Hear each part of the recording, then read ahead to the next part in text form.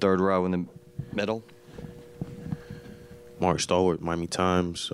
Jimmy, you play for Larry O'Brien. Knowing from here on out that the trophy will be in the building, what's the mentality on Monday night?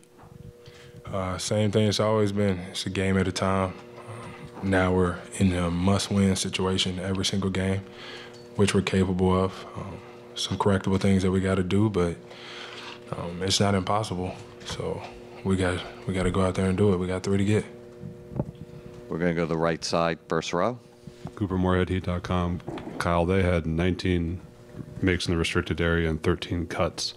So even though Jokic and Murray didn't have the most efficient nights, what were they doing to get behind the defense? I think we were up a little higher, trying to make sure that we showed bodies on it coming off the pick and roll.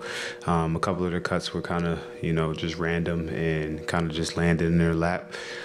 But, I think we just got to find a way to kind of keep the ball in front of us. And, it happened tonight. They got good cuts tonight.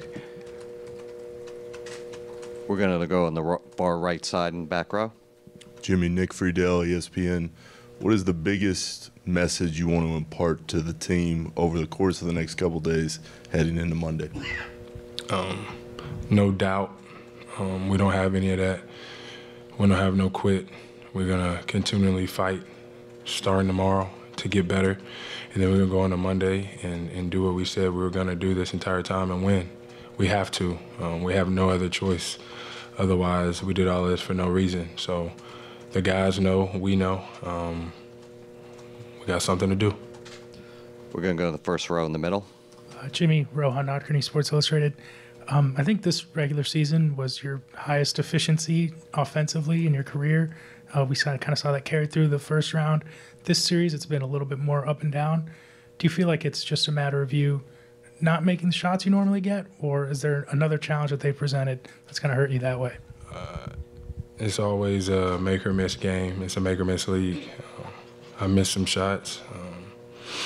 That's just part of it. But I don't think missing shots for our team will ever make us win or lose a game. I think we have some lapses and, not getting back the cuts, the offensive rebounds. Those are the areas that we can't control that we do have to fix. So whether I'm missing shots or anybody else is missing shots, those are the areas that we got to be better at.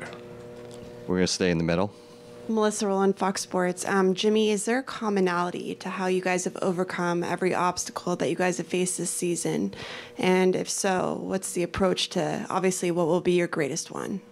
I think so. I just think we really do believe in one another, in ourselves as individuals. So we've done some hard things all year long in this playoff run as well.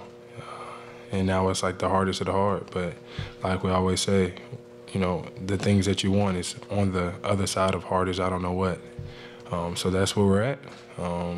That's our reality, so we got to go out and win 3 straight. Second row in the middle.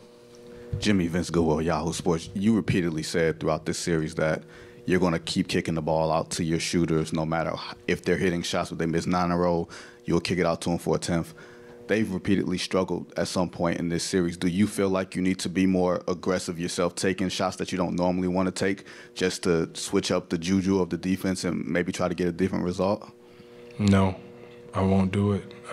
I got too much faith in my guys. Their shots will fall. They've been the reason behind us winning so many games, and I'm not letting that faith in them waver. I won't do it. I'm gonna continue to play basketball the right way. Pump confidence in those guys, and we're going to always live with the result. We're going to go on the left side in the back.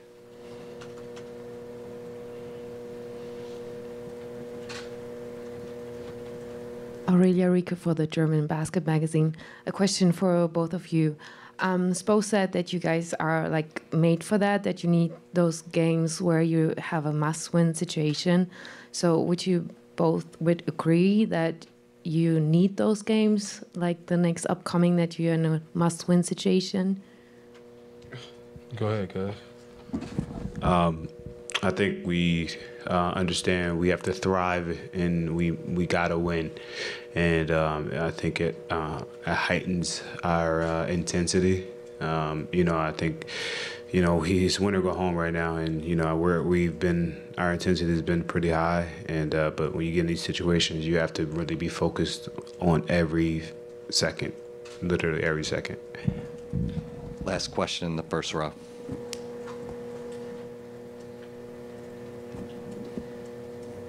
It's Will Giller with the Athletic. Kyle, Gabe has talked throughout the playoffs about, you know, your mentorship and how much you've helped him the past couple of years, back-to-back tough games for him.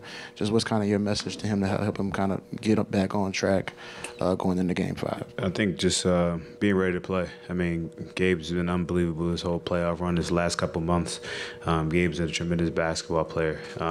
You know, our league is a make-or-miss league, and you got a guy named Jimmy Butler who's going to continue to pump confidence into him. I'm going to pump confidence into him. He's going to come on and have a great game, Game 5. He's going to get, you know, we're all going to get some rest, recover, and get in that plane tomorrow with the mission in mind. Thank you, guys.